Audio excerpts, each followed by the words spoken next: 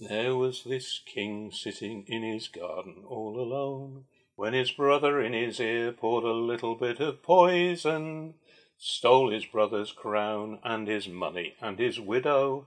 But the dead king walked and got his son and said, "Hey, listen, kiddo, I've been killed and it's your duty to take revenge on Claudius.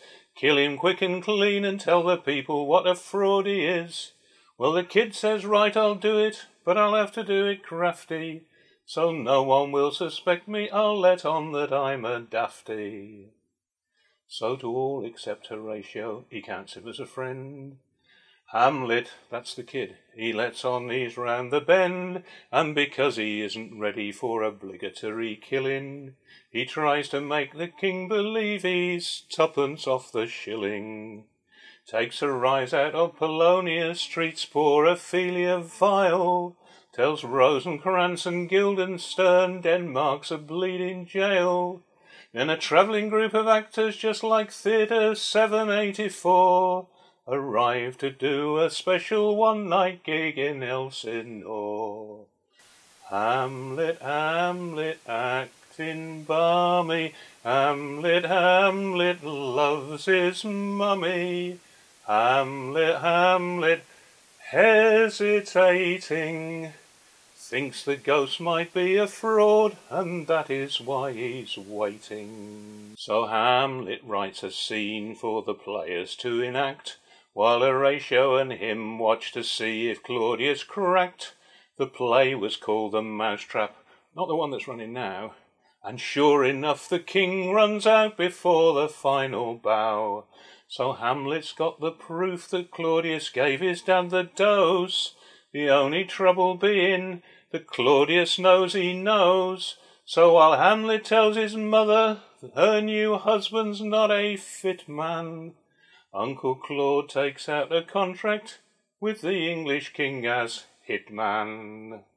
So when Hamlet kills Polonius, the concealed corpus delicti gives the king an excuse to send him for an English hempen necktie, with Rosencrantz and Guildenstern to make quite sure he gets there. But Hamlet jumps the ship and puts the finger right on that pair. When Laertes hears his dad has been stabbed right through the arras, he rushes back to Elsinore, tout suite, haute foot, from Paris. And Ophelia with her dad killed by the man she's supposed to marry, after saying it with flowers, she committed harry-carry. Hamlet, Hamlet, there's no messing. Hamlet, Hamlet, learned his lesson. Hamlet, Hamlet, Yorick's crust. I knew him, Horatio. Convinced him that men good or bad at last must turn to dust. Well, Laertes lost his cool and is demanding retribution. The king says, "Keep your head, lad, I'll provide you a solution." He lays on a sword fight with the interested parties, with a blunted sword for Hamlet and a sharp sword for Laertes, to make assurance double sure. That's a line from a different play. The old belt and braces line. He fixes a poisoned sword tip and a poisoned cup of wine. Well, the poisoned sword gets Hamlet, but Laertes goes and muffs it, 'cause he gets stabbed himself and he confessed before he snuffs it.